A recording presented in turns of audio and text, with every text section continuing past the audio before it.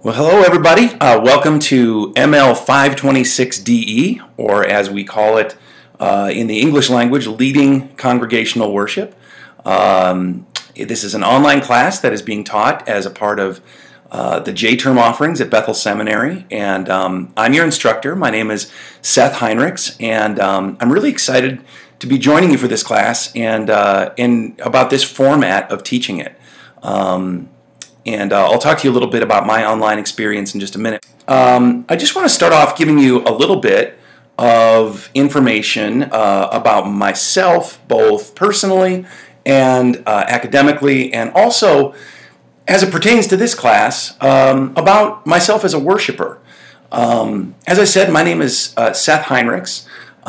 This is my first class that I've taught as a part of the Bethel Seminary program, but I really am excited to be with you guys. I'll give you a little bit of my background and my story as a worshiper, just so you have some feel for where I'm coming from with regards to my background in this class, and also so that you kind of know maybe in your own experience different pieces that I can relate to, or maybe that resonate with you as well. I've had a wide and varied experience when it comes to Christian worship in the church. I grew up in Hanover, New Hampshire, which is, most people know that town as the campus of Dartmouth College. But that's where I grew up, and I grew up in a small Baptist church on an Ivy League campus, which means that it was a very small church. There were not a lot of people that attended Baptist churches on Ivy League campuses back in that day. It was not what you might think of as a Baptist church, either from down south in the country or maybe even here in the Midwest, where I am in Minneapolis, St. Paul. It had a little bit more of a liturgical feel in nature. Our pastor had a Lutheran background, and he brought that with him into his experience as a Baptist. So that's what I grew up with when I was really young. My father was a hospital chaplain, though, which meant that a lot of my exposure to Christian worship wasn't just in the First Baptist Church of Hanover Center and Etna, New Hampshire, but it was also in the hospital, and it had a real ecumenical flavor as a result of it. I had different kinds of exposures to my dad's colleagues' worship services, which were Lutheran or Catholic or just kind of ecumenical in their nature, so had a kind of wide variety of experiences there. But then in the early 90s, I came to Bethel College and traveled from New Hampshire all the way out to the Midwest, to Minneapolis, St. Paul, where I am now, and discovered a lot of new forms of music and style and all kinds of stuff that had yet to really make their way to the East Coast. And it was crazy to me, all the different ways that people were worshiping, and people were actually raising their hands in worship, and oh my gosh, what has the world come to? Jesus must be coming back soon. I mean, it was kind of an experience that blew my mind, but it just kind of broadened my sense of what's possible in worship. And I was actually married at Willow Creek Community Church in South Barrington, Illinois. So went from this little church in Hanover, New Hampshire, this little Baptist church where my sister and I really were the youth group, all the way to getting married at one of the largest, biggest churches in the country, and there's kind of a story behind that, but had to go to worship services there as a result, and just had all kinds of experiences between small Baptist church to large mega church in the suburbs and everything in between as I was going through college and seminary. So it was kind of a wide range of experiences. Fast forwarding with you just a little bit, after college I did go to seminary, became a senior pastor at age 26, and over the course of the next 14 years I would go on to pastor two different churches. The first church was a 120-year-old BGC, or Converge Worldwide church, with a very proud history. It was in a small town, and these folks were people who lived together, grew up together, got married together, raised their kids together, worked their farms together. They just did life. Everything was all together and reached their community together. And so it was a 120-year-old church, very proud history, very traditional in its worship style, and they were looking to make some changes. So they brought in a 26-year-old senior pastor. Why people think that bringing in a young pastor to overhaul a church is a good idea, I will never really know, but that's a whole nother story in and of itself. But over the course of the time that I was there, we really walked through changing the face and the style and the elements of worship in the church. We looked to make some changes.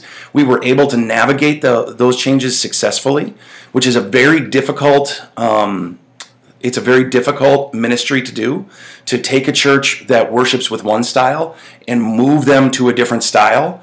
It's very difficult to do, especially a 120-year-old church that's aging and dying.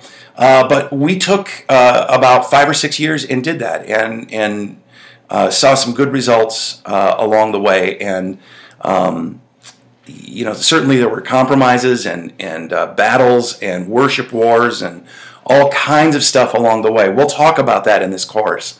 But at the same time, it gave me an incredible amount of experience, not just going back to my own roots with some traditional worship, and that's where this church was, but in sort of leading through worship experiences and trying to take a church and move them from one style to another. As I said, difficult ministry to do, but it can be done. The second church that I pastored was a church plant. So went from a 120-year-old church at really the end of its life cycle all the way to a brand new church that had just been born. I was the founding pastor. It was in a rural community, and so it's at the other end of the life spectrum or life cycle. And as you can imagine, a very different kind of worship style. So my first church was 120 years old and sang its 3 hymns every Sunday and had its certain prayer times at different points of the service. And we used to have the old pastoral prayer where members of the congregation are calling out different things they want prayed for, and that's always kind of a touchy deal. But then went all the way to my second church where, it was as church planty as church plants get, with a full band leading worship, a worship leader, lights, sound, technology, arts, video, you name it. And that's what we were doing, even in rural America. And that's getting easier and easier to do in rural America, by the way. We're also going to talk about that in this class. But so went from one end of the spectrum all the way to the other. From dying to birth, from traditional to the most contemporary thing that you can imagine. I don't even like using the word contemporary because I think that's a word that's kind of run its course in worship circles. But those were the 2 churches that I planted in their style, and they couldn't be more different from each other. I've led worship in hospitals. I've led worship in nursing homes. I've led worship in contemporary and traditional services in churches. I have preached to crowds that have ranged from 15 people to 1,500 people at a time. And as a result, I've just had a wide range of experiences when it comes to Christian worship as a result. And it's been kind of a wild ride, but it's one that has been sort of my journey as a worshiper. And that's the background that I bring to this class, is someone who has experienced an awful lot of different kinds of Christian worship, different styles, different elements of worship, different traditions, city, country, rural, urban, church plant, traditional church with a big, proud history. I've had all these different experiences, and I'm hoping to share a little bit of what I've learned with you along the way in this class. And for me, that's kind of a fun thing to do, and I hope that you're going to enjoy it as well. There's a picture of me smiling back at you there. Give you a little bit about me on an academic level. In 1996, I earned a BA in English Literature from Bethel College, now Bethel University. I graduated from Bethel Seminary with a Master of Divinity in the year 2000. And then in 2013, I was awarded a degree in Advanced Christian Leadership from Fuller Theological Seminary, and really loved my academic journey. I'm currently back at Bethel these days, pursuing a Master's of Education. So that's been kind of a fun deal as well. Unexpected. It's not something I expected I'd be doing in my life, but my academic journey is continuing. And I love learning. It's something that is a big part of who I am. But I've loved my time at Bethel, loved my time at Fuller, and couldn't be more grateful for my academic experiences. On a personal level, I'll give you a few things about me. I love basketball. My favorite teams are the Minnesota Timberwolves and the Boston Celtics. In fact, a little known fact about me is that I'm a season ticket holder of the Minnesota Timberwolves. So that's just kind of a fun deal. I'm a musical schizophrenic. At any given point in time, you're likely to find my Sirius XM radio station dialed into anything from classical to jazz to 40s music to 80s hair bands and metal. So it just depends on what mood I'm in and what I'm doing. But I'm a musical schizophrenic. And by the way, I will also tell you that being a musical schizophrenic will serve you well as you plan worship services. This is something that is a good thing, to have a wide degree of background and experience and all kinds of stuff. So I love music. I play a little bit in terms of piano and a couple of instruments and sing. And so I'm just a huge music fan, but I'm all over the map there. I'm a photographer and a teacher. I do a lot of portrait photography and actually own my own studio. So I do a lot of photography. It's something I've done all my life, and I really enjoy it. And I'm also a teacher, but that's just kind of a part of what I do and who I am these days. I love movies, I love coffee, I love reading, I love spending time with my family, I love really good conversations, good food, and I also love all things Shakespeare. So if you're looking for last-minute late Christmas gifts, that would, anything Shakespeare works for me. Truthfully, what I really love is I enjoy people's stories. Whether it's as a photographer, as a pastor, as a teacher, I love people's stories and learning about where God has been in people's lives, learning about God from people's stories, and sharing those stories with other people as well. That's just kind of a big piece of who I am. It goes back to my English literature roots, I know, but I love hearing people's stories of not just where they've encountered God, but what they've been through and what their life story has been, and how people have made the decisions that they have, all that kind of stuff. It's just, I love hearing about people's lives that way. I want to talk to you just for a few minutes about giving you kind of some orientation to the class here, giving you sort of a big picture. And that's really what I want to do with you as I'm recording this tonight. I want to make sure that you guys get a bird's eye view of what the next month is going to be like in this class. Let me say just a little bit as we begin about online learning, okay? Because there's just a few things that need to be said. The first is that online learning is amazing, it's incredible, it's wonderful, it's a blessing when it's done right, okay? But when it's done wrong, it can be the biggest curse, the biggest pain, the biggest thorn in your side you can possibly imagine. I just recently had an experience last summer with online learning as a student that was a horrible experience, just awful. The professor very rarely explained anything. There was no orientation to anything. I was sort of left to figure things out for myself, and for my learning style, that just doesn't work.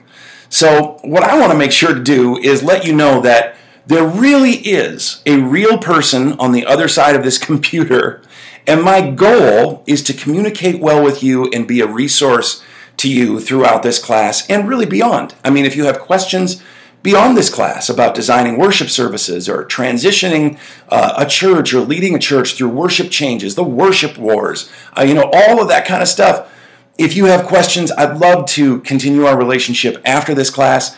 I just want you to know that I really am a real person. You really can communicate with me. Sometimes it sort of seems like in an online environment we're all just tied into our computers and we press buttons and things magically happen. And to a certain extent, that's true, and it's incredible. But there is a human aspect of this as well that I want to make sure that we experience as much as we can. And so I just want to say that at the outset. I'm very sensitive to the fact that online education can be a challenge, and I want to make this as good of an experience for you as I possibly can.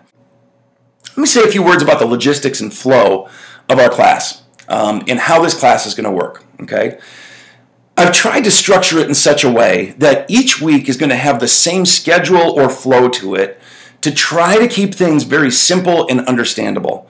Like the man said, it's J-term, so we're not here for a long time, we're here for a good time. And I think the only way that's really going to happen is if we can kind of keep some consistency and simplicity to our weeks and keep them understandable for you, keep them predictable. So here's the way our weeks are going to flow. On Tuesdays, today, I will upload a 15 to 30 minute online lecture. And we'll talk about that more in just a minute, but that's going to be on Tuesdays. My expectation is that you will watch that, okay? That you will take part in that, you will experience that. Wednesdays, you will have reading responses due in the forum that is online in Moodle. Please note that there is no reading due this week. I'll say it again later in the presentation, but there is no reading due this week. So, but generally speaking, Tuesdays, we've got the lecture uploaded. Wednesdays, our reading responses are going to be due. Thursdays, your lecture response is going to be due in the forum. And we'll talk about what that is in just a second. But basically, the lecture response is just you posting a question or a comment about the lecture or the topic discussed that week. Just basically showing me and the rest of your classmates that, yes, I did indeed listen to it and was processing the information as we went on. So that's Thursdays. And then Fridays, I want you to go back into the forum for your reading responses, and I want you to respond to two classmates in the forum. And if you're noticing a theme here, it's in the forum, okay? Reading responses in the forum, reading interaction in the forum, lecture responses due in the forum. Why? Because I really do want you guys, to the extent that we can, interacting with each other. So when I go to look for your assignments due or see who's participating and who's not, that's where I'm going to be headed, is to the forums, and that's where I hope to do some interacting with you as well. Throughout the rest of the week, my expectation is that you're going to be reading and working on your final assignment. We'll talk about that in just a minute. Many of you have already been emailing me your questions regarding that, and that's great. That's awesome. I'm glad to take them, and I will respond individually, but that's just kind of the flow of our week here. So Tuesday's lecture, Wednesday's reading responses are due, Thursday's lecture responses are due, Fridays your reading interaction with two of your classmates is due, and the rest of the week you're just reading and working on your final assignment. I don't expect that these assignments, Tuesdays through really the rest of the week, I don't expect that they're going to take up a lot of your day. And my hope is that they won't. I don't want to dominate your schedule. This is a 1.5 credit class, and I have been a part of 1.5 credit classes before where the professor treated them more like 4 credit classes, and that is not going to be our situation here. These assignments should be things that, especially as graduate students, you're able to pound out pretty quickly, and I don't expect that these are going to take you a great deal of time, with the exception of maybe the reading throughout the week, from a week-to-week basis, day-to-day basis. So I think this is going to be pretty manageable for you. A few words about some assignments that are due. This week, just as a reminder, we've already said it, there is no reading due during week 1. Aren't I the greatest professor ever? So there's no reading that's due this week. You do have an assignment that is due this week, though, and that is your Getting to Know You assignment. You can check your syllabus for details on that. I'm not going to outline it here. It's pretty straightforward. Many of you have probably done assignments like this in the past. But that is due on Friday. And that's just an opportunity for us to kind of get to know you and a little bit of what your background is and worship styles and as a worshiper and your journey a little bit. So That is due on Friday. Let me say just a quick word about your reading responses and explain those. Remember, those are going to be due on Wednesdays. And the thing with reading responses is that for each textbook, I'm going to assign 2 different discussion questions to which you will write a 200-word minimum response, okay? So roughly just under 1 page. And by the way, just for clarity's sake, that's 200 words total, not 200 words per discussion question. 200 words for both questions, about 100 words per question, okay? So I'll be assigning you different discussion questions for each book, and you are just going to respond to those questions and then respond to one another as you interact with each other. You will then go on to Moodle, interact with your classmates and myself by reading 2 other reading reflections from students in the class. The reading reflections are due on Wednesdays, and the responses are due on Fridays. I know that I'm saying this in a repetitive way, but I'm doing that for a reason, okay? I want it just kind of ingrained in you and kind of flowing through you here. We've got reading reactions that are due Wednesdays and responses that are due on Fridays all throughout the month of January, with the exception of this week where it's just our Getting to Know You assignment that's due on Friday. Please see the detailed weekly schedule for reading response questions and topics. Online lectures. About once a week, usually on Mondays. This week is a little different. Usually on Mondays, but no later than Tuesday, I will post a short screencast or presentation lecture that I'd like you to watch and then respond with one question or comment in the online forum by Tuesday of that week. So we will get them up there by Mondays. I will have them up by Mondays. And I want you to then respond by Tuesday of that week. Again, see the weekly schedule for the details of what we're going to be covering. In a compacted course like this, it's really difficult to talk about everything regarding worship that we're going to need to talk about or that you're going to have questions about. So we're going to start off this week with just kind of a welcome and introduction like we're doing right now.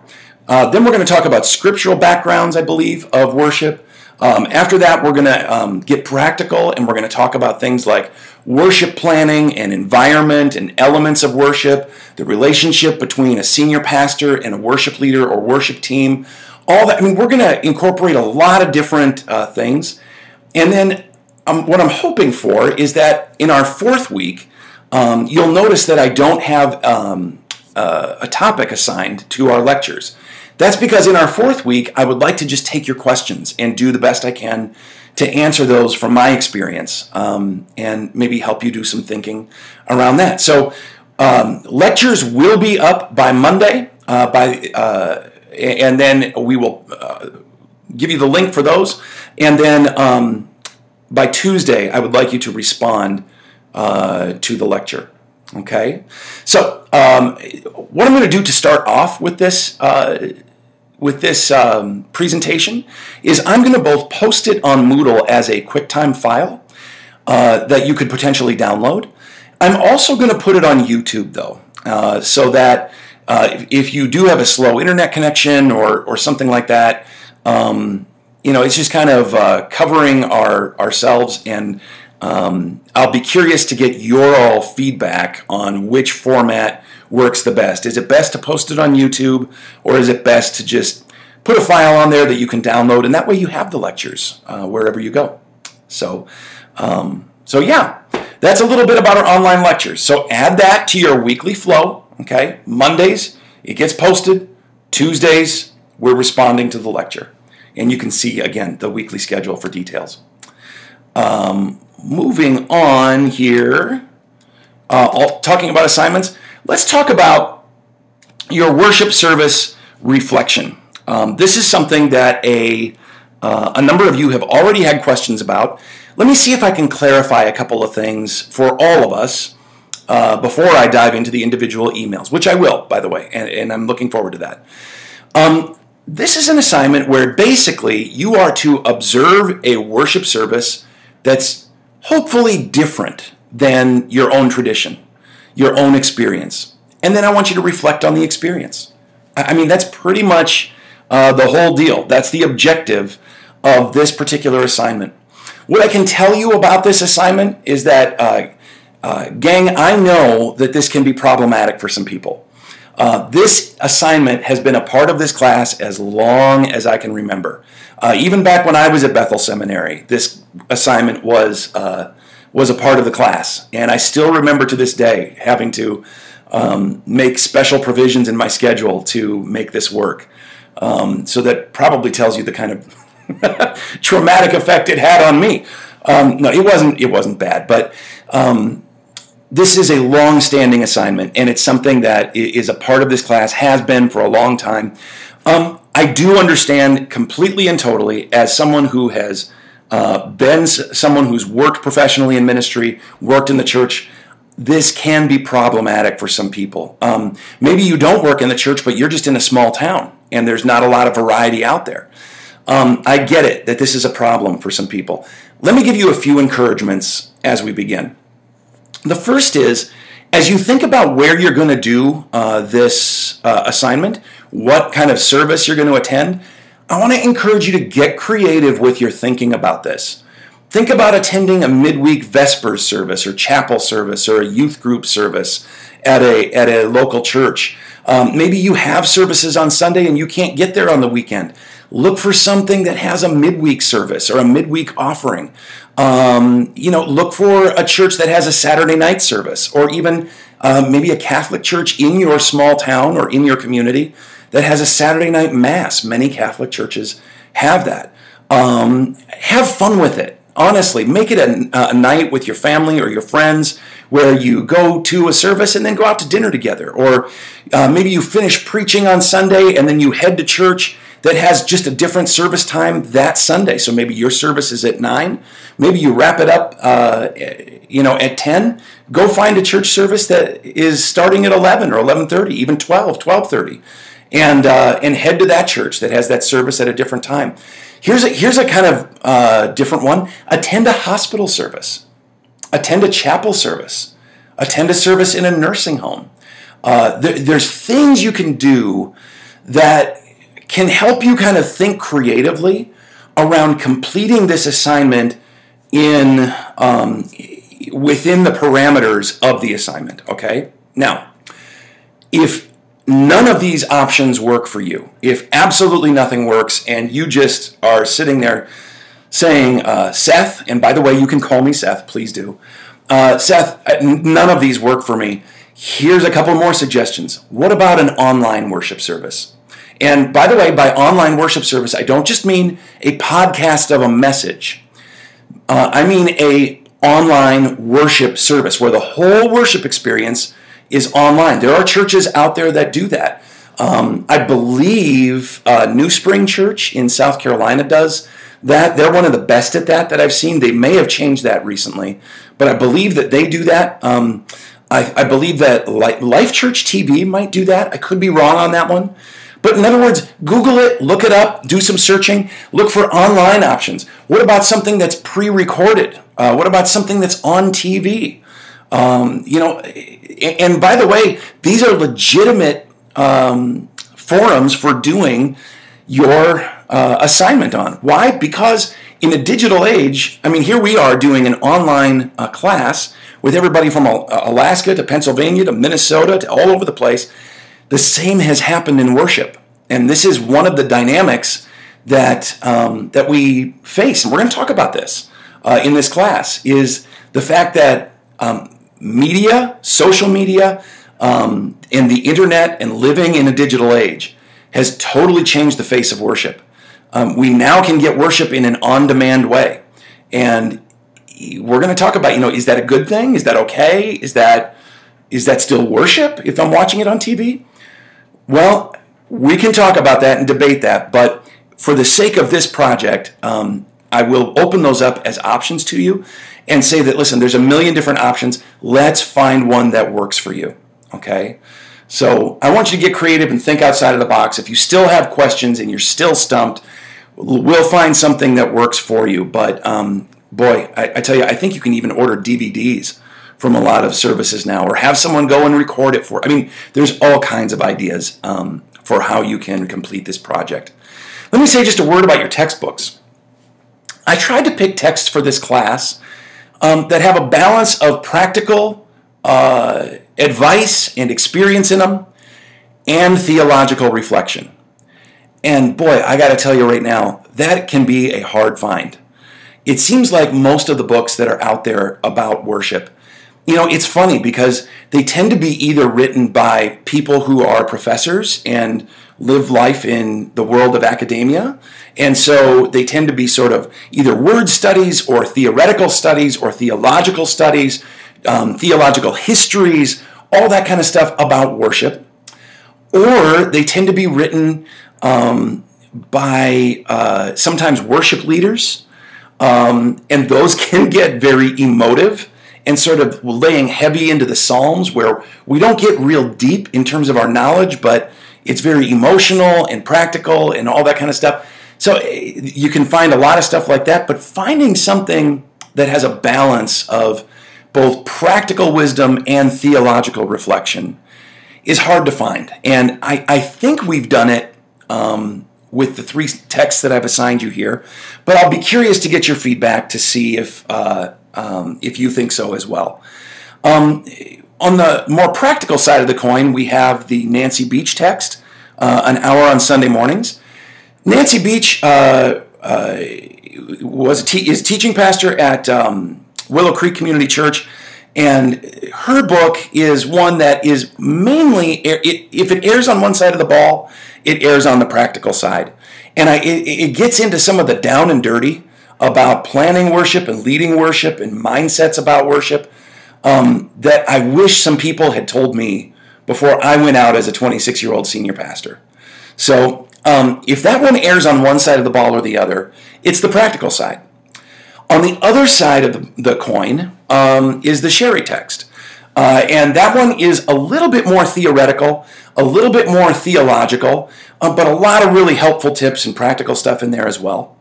And of the 3 of them, I would say the one that is probably the closest to a real blend of practical wisdom and theological reflection is the one that's pictured here, A Royal Waste of Time by Marva Dawn.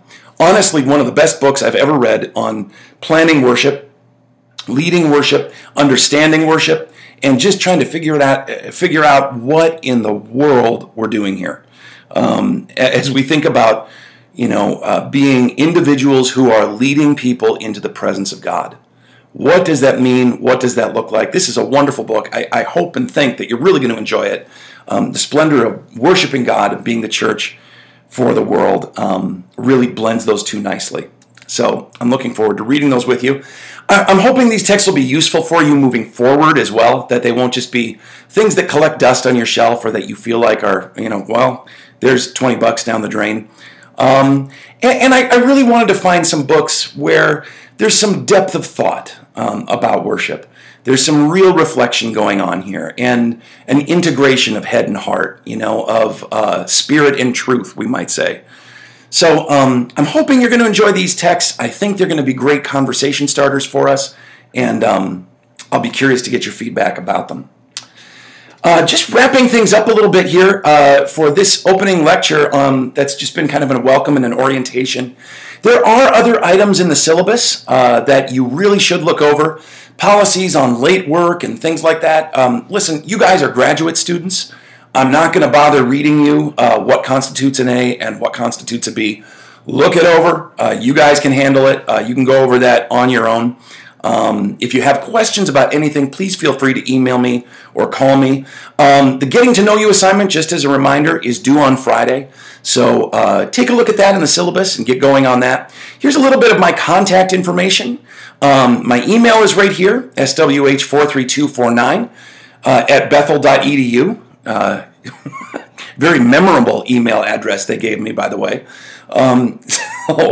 It's like a designation from the board or something. But anyway, that's my email address is up there. My phone number is here as well. And I really would prefer email for this class in terms of method of correspondence. I think that's going to be our most efficient way to do it. But my phone number is here in case of emergency. If you need to get a hold of me, if something really does come up, absolutely give me a call. I'll be happy to get back to you just as soon as I can. I do work during the day and have a busy life as well. So it may be a little bit before I get back to you, but I do promise I will get back to you. And then just a little bit about my email and grading turnaround times. My promise to you is that your emails will be responded to you within 48 hours, and grading will be done within 2 weeks of the assignments being done. Usually sooner than that, but I want to build a little grace in there so that we can get stuff in and done and recorded. And as I said, this is my first class I'm teaching at Bethel Sem, and as a result, I'm still sort of getting familiar with what kind of tech support and TA support and all that kind of stuff is available to me as well, to be operating at the most efficiently as we can here. So that's about it for this opening lecture and this sort of welcome and introduction. I really am looking forward to getting to know each of you online, and I really do hope that you're going to enjoy this class. I think we're going to have a fun journey together throughout the month of January, and I'm looking forward to taking it with you. So I'll sign off here from St. Paul, Minnesota, and hope you guys have a great, great week. Blessings on you, and know that I'm praying for each one of you by name as we go through it. Thanks, everybody. Talk to you soon.